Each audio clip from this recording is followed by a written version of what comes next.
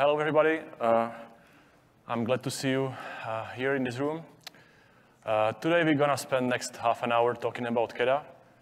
And, we should probably get to each other a little bit more. So I would like to ask, are there any KEDA users that are using KEDA in production? I can see a bunch of people. Cool. And is there anybody who doesn't know what KEDA is, or maybe just, know the name, autoscaling, whatever, but, don't know the details? Okay. Okay, also some newcomers. This is great. So now it's my turn. So my name is Zbynek Roubalik. I know the name is pretty hard to pronounce, so don't feel bad about it. I'm based in Czech Republic, Europe. I've been around Kubernetes and open source for many years. I'm Microsoft MVP. And why I'm here today, I'm a long-time KEDA maintainer. So basically, I'm with the project since the beginning. And finally, just a few weeks ago, we started a company around KEDA called Kedify. So I'm the CTO there. And we try to support the project and help our customers. But today, I'm not going to talk about the company. I would like to talk about the project. So, today I'm wearing my maintainer's hat. So I should probably take off this one, right?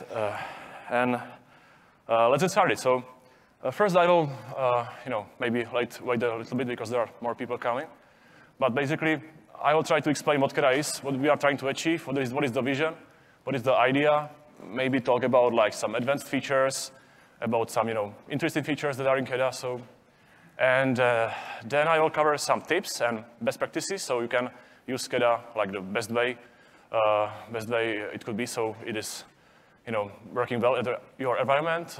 Short demo, and I will also quickly talk about the future of the project and what we are trying to do in the future. So I can see that the people are coming. Okay, this is great. So actually, let me start with a short story. So we are in this room, and imagine that there is a bar in this room. So probably somewhere around here, I'm the bartender. I like beer, so I'm serving a good beer. And so I have a few taps at the bar, and I'm serving one tap, and giving you good beer. So maybe this guy in the front row would like to have a beer, so he's coming to the bar. I'm giving him the beer. This is great. Maybe after some time, all of you will learn that okay, this beer is really great, so I would like to have also one beer. And you will start coming to the bar, and I'm fully utilized, fully occupied by serving the beer. So in the end, I'm not able to handle the load, handle the amount of people that are coming to the bar. So maybe I'll ask a bunch of people to help me, with it. So I have more taps on the bar, so they come and they basically help me autoscale the solution, help me autoscale the taps, so they will serve the beer, from the extra taps. So this is the first solution. Basically, I autoscale the taps based on the utilization, based on my utilization, maybe based on the beer flow, right? But if I'm a little bit smarter, what I can actually do, I can observe the space, observe the room, and I can maybe see that, oh, okay, over there people are coming, they are forming a queue, so maybe they are coming to the bar. So I can be more proactive about what's going to happen, and I can be more proactive in the autoscaling of the taps. So I can ask those people to help me a little bit in advance. So I suppose you got the picture. So if we basically convert this solution, this beer problem, into a technical problem, it is the very same. So we have some consumer application that is consuming some stuff. This application is basically the taps at the bar, and they are consuming some data from some external system. So it could be RabbitMQ, Kafka, or it could just do some stuff and query and do it based on Prometheus. So the first solution, the naive solution, basically, is that we basically autoscale based on the utilization, based on the flow of the beer. So this is the HPA. This is the Kubernetes HPA. It just monitors the utilization and scales out the application. But if we are more smarter, what we can do, we can actually observe the queue of the people coming to our bar, or it can observe the queue in RabbitMQ, Kafka, whatever. So basically, we can predict that something is going to happen to our workload, and it is done by some external events, by some custom metrics maybe. And this kind of autoscaling is useful for some certain scenarios. Because sometimes, you know, the actual utilization, the CPU or memory consumption of the application doesn't reflect the actual need of our application, you know, because sometimes the application just consumes messages, not doing much stuff, but we need to, you know, consume the messages much faster. With traditional HPA approach, you cannot do that. You need some external metrics. So this is what KEDA is doing, you know, and also we have like this, our bar, you know, with the beer, and maybe in the future, we will start serving shots, maybe some cocktails, drinks, and these are like all the additions, extra features that KEDA provides on top of HPA. So this is like the idea behind KEDA, and it brings the elasticity to your platform. Because, you know, you may ask, okay, so why do you need to auto-scale the tabs? Because you can put like the people at the bar like right away, right from the beginning, so they will be like serving the beer from 10 tabs from the beginning. Yeah, this is doable, but it is not, I would say, efficient. Because, you know, if the beer is not good, people will not come, and the people at the bar will be useless. So we really need to think about the platform, about our solution, and about how to bring the elasticity, because it solves two big problems. So the first problem is the ability to handle like a higher load. So more people are coming, so we can auto-scale out the application. Or you know, we can save costs, because if there is no need for the application to be running, we can scale it down to 0. So this is very useful, especially these days when everybody's trying to save costs. So this could really help saving our cloud costs, because the application auto-scaling makes the pressure on cluster auto-scaling. So imagine that you have an application deployed, for example, on AWS, you have Kubernetes, and the application is running on Kubernetes. If you enable auto-scaling, application auto-scaling, if the application is scaled down to 0, it makes the pressure on the cluster auto-scale, and the cluster auto-scaler can also scale in the number of nodes. So you are saving resources and saving costs. Okay, so what is KEDA? KEDA is trying to make event-driven auto-scaling as simple as possible. So as I just told you, you can scale any deployment or job, or you can scale a job based on some external events or custom metrics. It doesn't rely just on CPU or memory. We have 65 plus different event sources, like these connectors to external services, so AWS services, Azure services, Prometheus, RabbitMQ, Kafka, you name it. And if there is like any connector missing, you can implement it and contribute. Or if this is some kind of like a in-house solution that you have in your company and it's proprietary, what you can do, we have this concept called external scaler. It's an interface that you need to implement. It's a very simple interface. And this way you can feed the metric to KEDA, and KEDA will handle the rest of the stuff for you. So it will auto-scale the stuff based on your custom scaler. Actually, the greatest news of today is that KEDA has been recently graduated. So basically, it is a good news. I would like to thank our community, CNCF. It's a really great achievement. And yeah.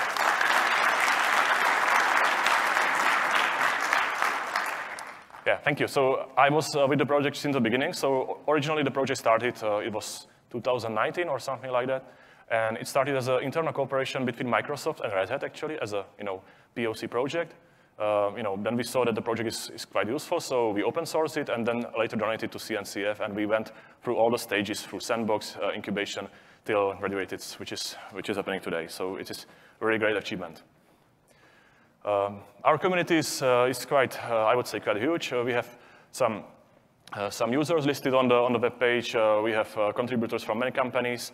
And I would like to highlight this QR code for KEDA users. We are collecting a survey about like how are you using KEDA and what we can do to improve it. So this is the QR code with a very short form. So please take 1 minute to fill out the form. I will also share the QR code at the end of the presentation.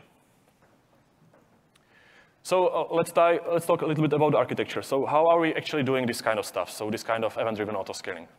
So KEDA is built on top of Kubernetes. So we are not trying to reinvent the wheel. We are trying to use the existing stuff that's in Kubernetes. So KEDA is built on top of HPA. So we are still using HPA for the auto-scaling under the hood.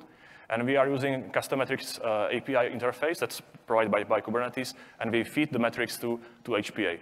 There are two main components in KEDA. So the first component is a KEDA operator or controller. It is doing the majority of work. So basically, if you deploy some resource, it monitors the resource. It connects to the external services and provides the metrics. And the second main component is the metrics adapter or metrics server. This is the connection point to Kubernetes API, and it's basically a proxy. And when HPA or HPA controller is trying to do the decision whether it should scale the application, it asks through this metrics server, metrics adapter, like the metrics that we are providing from KEDA. We also have some admission controllers and additional stuff, but this is not so important. I would like to highlight one more thing. So basically, at the moment, HPA cannot scale to 0. And this is the way, so we need to handle it ourselves from the KEDA point of view. So we have doing it through the operator. So we have actually 2 phases. So we call activation is the phase when we are scaling from 0 to 1 or 1 to 0. And then there is the scaling from 1 to n. And the 1 to n scaling is handled by HPA. The activation phase is handled by the operator. So KEDA has few resources. The main object is called scaled object. This is the place where you define your scaling metadata. So basically, we are saying, okay, I would like to scale this deployment based on this kind of data. You can auto-scale deployment, stateful set, or any custom resource that provides scale sub-resource. So basically, anything that's running on Kubernetes can be auto-scaled. So basically, in the scaled object, you can see in the middle there is a scale target ref. This is the reference for our deployment. Then we are setting some the replica bounds, so minimum, maximum replicas. And then at the bottom there is a triggers section. And there we are basically saying which metrics should be used to auto-scale the workload. We have also additional advanced settings, but this is like the very basic stuff. We can specify multiple triggers in one scaled object. And actually, I would like to highlight this point. So if you would like to scale your application, even with HPA, and you would like to scale it based on multiple different metrics, always use just one resource. Because if you use, for example, 2 HPAs or maybe scaled object and HPA, this kind of things will result in conflict because each thing is independent, so it will try to fight each other. So if you need to specify multiple metrics, please use like this the single scaled object where you put all the triggers. This is very important. And also through the scaled object, we also provide all the capabilities that HPA does. So you can specify all the HPA related settings. It's very easy. The second I would say main resource, it's called scaled job, and this one is useful for processing of long-running executions. So imagine that you have a workload that is doing some maybe pulling some data, and then it's doing some calculation. It could be maybe hours or days. For this specific use case, Kubernetes deployment scaled through HPA might not be the right choice because in the middle of the execution, the HPA might decide that it would like to kill this particular pod and scale in again back to minimum replicas. So for this kind of use case, you can use Kubernetes jobs. So basically, we are building the scale job on top of Kubernetes jobs. So again, we are reusing the concepts. And it's very similar. So basically, instead of the reference to the deployment, you put the whole, let's say, Kubernetes job reference, like the whole stuff in there, and then specify the replicas and the same trigger section. So in this case, we can monitor RabbitMQ and consume messages from this queue, and we will spin individual Kubernetes jobs that will process and do some useful stuff. So these are the two main resources. We also have a resource for handling of secrets because usually when you would like to connect to your external service, to this Kafka or RabbitMQ, you would like to use TLS or some kind of authorization authentication. For this specific use case, we have a resource called trigger authentication. It's like a single place where you can store all this information and then just reference it from the scale job, and it will pull all the stuff. It supports secrets, it supports sheep code vault, manage identities on AWS, Azure, so all the stuff. So I really recommend using this kind of stuff to let's say store the credentials or secrets, not in the main resources. So this was like the brief introduction to the architecture. I would like to maybe just quickly go back and spend more time on this. So recently we did a, let's say, architectural change because, as I mentioned, there are two main components, the operator and metrics server. The metrics server is providing the metrics to HPA, and operator is doing the rest. And originally, like the metrics server was doing more stuff for us, so it was opening the connections to the external services, and more things. But recently we have decided to move the majority of the logic to the operator, so to have the single source of truth. So this resulted in less connections to the external services, because originally we have open connection. For example, if we are scaling application based on Prometheus metrics, then if you deploy your deployment, then you deploy your scale object with this reference. From KEDA, we open connection from the operator to query the metrics, right? And then another connection from the metrics server. And this is not needed, so basically we decided to move majority of the logic to the controller, to the operator. So we are now opening just one connection to the external service, which is good. And it also helps us, with implementing of some features that I will try to explain later on. So this was like a huge internal change that wasn't like present or visible for users, but it helped us a lot with the project. So the first thing is certificates. So we have certificates management for any internal communication. So between all the components, the communication is encrypted. We have support for set manager. We have support for plugging your own CAs into KEDA. So for example, if you need to connect to some service that is using your own certificates, you can use this. So this is at the moment is quite nice addition. Also, Prometheus metrics. Scaling is nice, if you scale the application, this is nice, but if you scale at scale, it might be harder, to manage the solution. So we are constantly trying to add, Prometheus metrics about what KEDA is doing. So we have like a number of resources, number of errors, number of failures for individual scalars. We have like, metrics there, the activity of the stuff that's happening. So we have like this Prometheus metrics. And recently we have added support also for OpenTelemetry. So we are exposing the very same metrics also through OpenTelemetry. So you can connect to your OpenTelemetry connector, and we will send the metrics that way. So it really helps, managing the deployment on our cluster. Okay. Another quite new feature is pausing of autoscaling. It was like a feature that imagine that you are autoscaling based on some metrics in Prometheus. This Prometheus instance is going into some maintenance or something like that, and you would like to pause the autoscaling. And for some reason, you don't want to remove the scaled object, which would do the same job, right? To stop scaling, you just want to annotate the scale object. So we introduced this annotation where you can specify that, okay, let's stop autoscaling and stay on this, on the current number of replicas, or you can specify the number of replicas that you would like to, set your deployment on.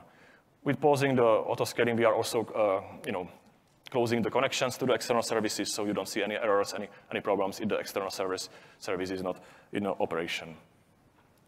At the moment, we are working on adding this same capability for scale job as well. And now, I would say the main thing that I would like to highlight today is this kind of thing. It's called scaling modifiers.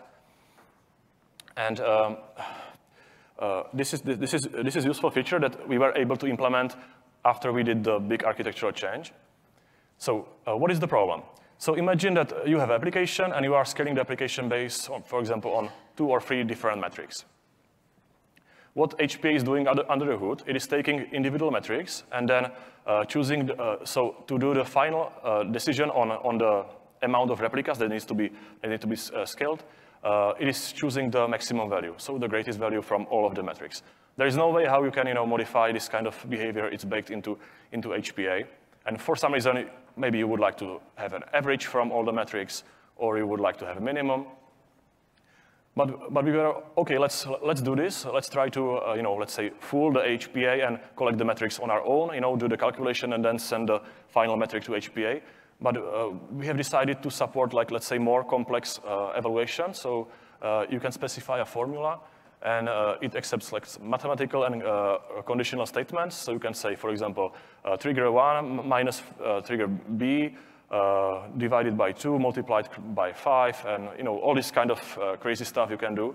And so basically, this formula is applied during each request for the metrics, and we compare it with the target and then send this individual value to HPA. This way, we can really like basically fool the HPA and do the job for us, to specify the specific conditions for autoscaling if we have multiple metrics.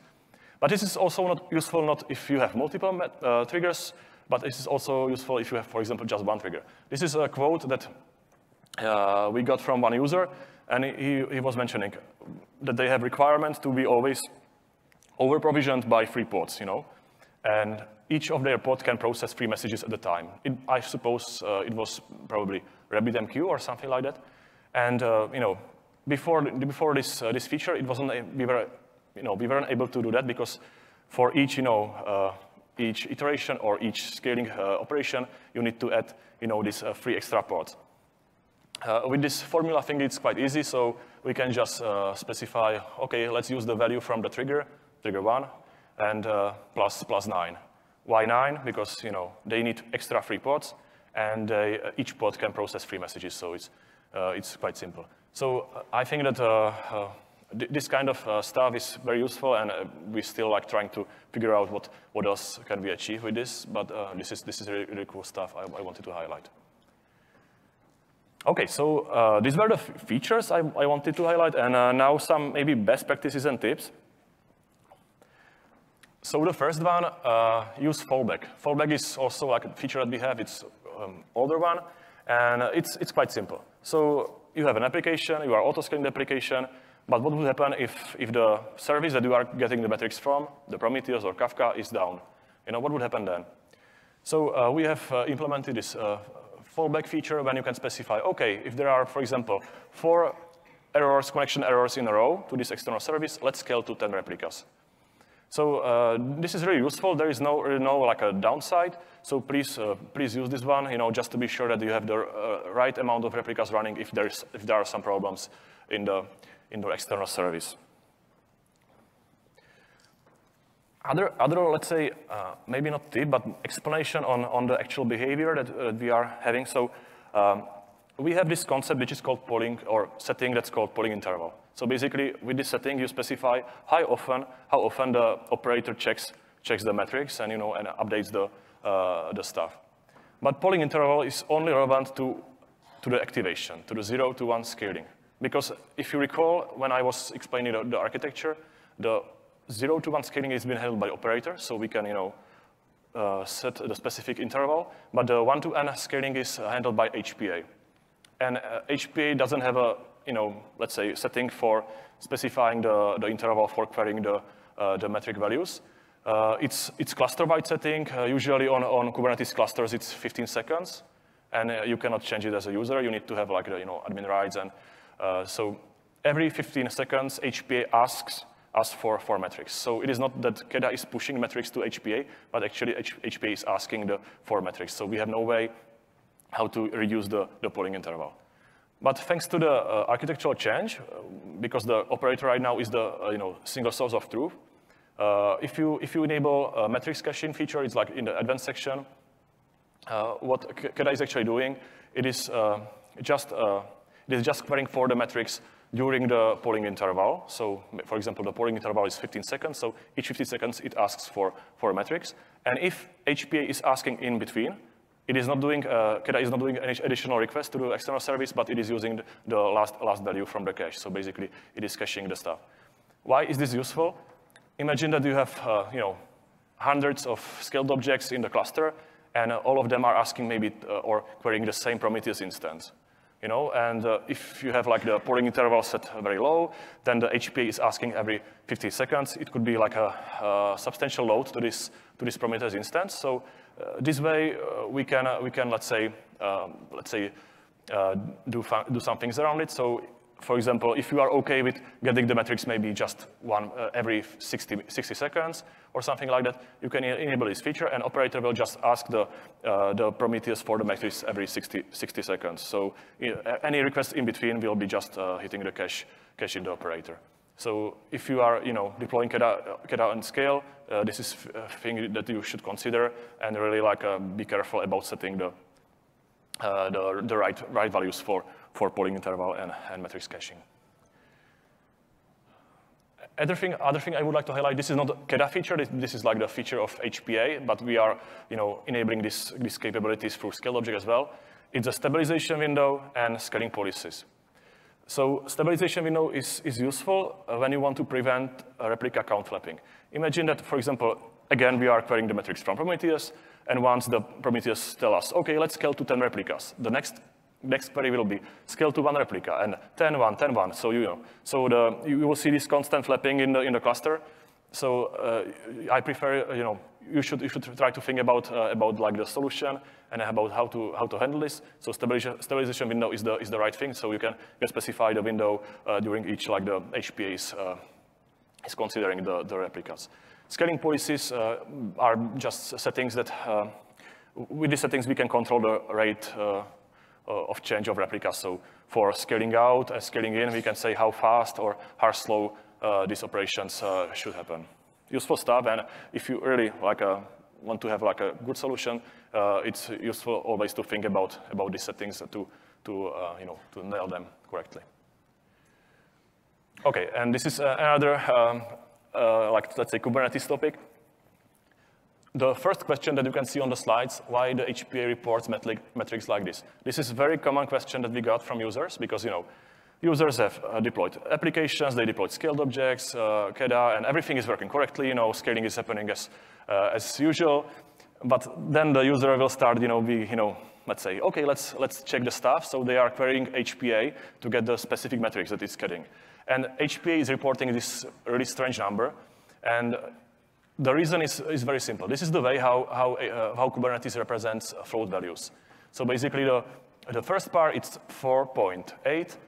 And then it's divided by 5. So it gives you like this result of the operation will give you like the float value. So it is really just the representation. You don't have to be afraid about what is happening with my system. What are these strange metrics? And then other thing I would like to highlight are metric types. So when you are creating HPA or scaled object, you can define like what type of metric is this. And the setting. It basically tells HPA which algorithm to use to compute the number of replicas from the metric. So the average is using the average. So basically, it's comparing the metric value with average across all the pods. The value is doing a little bit different. So again, please read the documentation on this and think about like what is the proper way or the best way for your solution. Okay, so talk is cheap. We don't have much time, so I will just do a very quick demo, actually, maybe a little bit shorter than I want. So I hope it's visible. So I have like 0 pods running in my cluster, and what I'm gonna show you today is just this very basic stuff. So I have an application, and it is consuming messages from Kafka topic, and I would like to autoscale it with KEDA. So the stuff I described, very basic stuff. So first I will deploy the application, so the Kafka consumer application. It is standard deployment, and nothing fancy. It just connects to Kafka. So let me create this deployment, and as we can see, there is 1 pod running with our application. And now I will probably generate some load. So I'm using this job to generate load, and it will create 15 messages. So let me create this. Let me create the load. So I will create 15 messages, and if we check logs, okay, consumer. Okay, we can see in this. Oh, it's not so visible. Sorry for that. But basically, this is this index, and it received 15 messages. So the application is able to get the messages from the Kafka topic. And now what I'm going to do, I will apply a scaled object. So let me actually start with applying the scaled object. I will create a scaled object, and you can see right now the pod is being terminated because there are no messages in the topic. So KEDA decided to kill the pod. I can just quickly show you the scale object. It is the very simple one. So I have the minimum maximum replicas. I have the polling interval set in here, just telling to scale this consumer application based on this Kafka topic. Perfect. So let me generate some bigger load. It will be more messages coming there. So we should see the autoscaling. This time we are creating, I don't know how much, 500 messages. So hopefully in a few seconds we should see we should see more pods coming running. Okay, so the first pod has been started by KEDA, and we will find out that we are not able to handle load, and more messages will be coming to our application, and we will see more pods. But actually, we don't have much time, so let me just quickly jump to the next part. So I just want to show you the fallback. So basically, I will kill the Kafka, so I will delete the Kafka cluster. And how can I do that? Actually, let me show you. Yeah, this. So basically, the only thing I have added is the fallback. So actually, let me create this scaled object with the fallback. So it is just the update. So right now we have the fallback. The application has been already scaled down to 0 because all the messages have been consumed. And right now I will delete the Kafka cluster. So I'm using streamsys, so I will just quickly delete my Kafka instance. The Kafka has been deleted, and in a few seconds, or maybe we will see that the application has been scaled to 2 replicas. This is the fallback. So, okay, I hope it will happen. Yeah. Okay. So right now you can see that the application, because we have no connection to the Kafka topic. So KEDA scaled the application to 1 replicas. So to 2 replicas.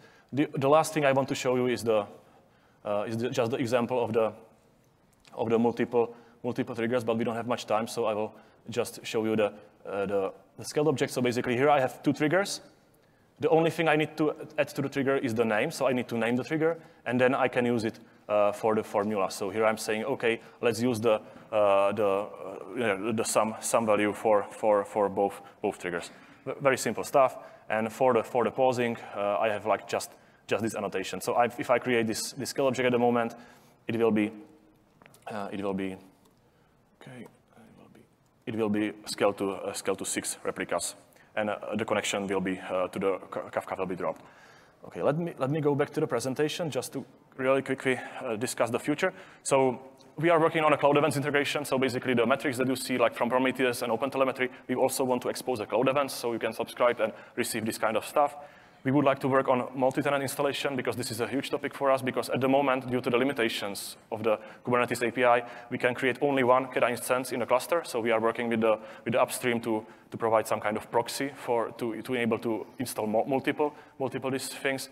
Also, another, AI is all over the place, so we would like to have some open interface for predictive autoscaling, because we have all these metrics coming from different sources about our application. So maybe based on the history, we can predict the actual scaling. So we can say that, okay, maybe start scaling a little bit sooner based on some history. We will also would like to work on global configuration, plugin management for external scalers, and last thing I want to say is carbon event autoscaling. So basically, to reduce the number of replicas or the autoscaling stuff based on the carbon consumption. There is a talk about this on Thursday. Unfortunately, there are 2 KEDA talks on Thursday, and they are both at the same time. But I definitely recommend to check this one and the other one as well. Okay, thank you very much. This is the black QR code is feedback for the session. And the blue one is for the user survey, and we have maybe just a few seconds for a couple of questions. So anybody has any question? Okay. Quick, will you be supporting job sets with your scaled jobs? Job set? Yeah, it's doable, yeah. Okay, thank you. Any other questions? Yes, hi. For the advanced trigger, there's an expression hidden in a string in a YAML document. Is there any plans to validate that expression through a dry run, or is it just apply and hope that the user? Yeah, there is a validation. Like when you are applying the scale object, it's validated. Okay. By the way, I have some T-shirts over here and stickers, so if you want, come here after the presentation. Okay. Hi, and do you have like a support for like a time-based, like a?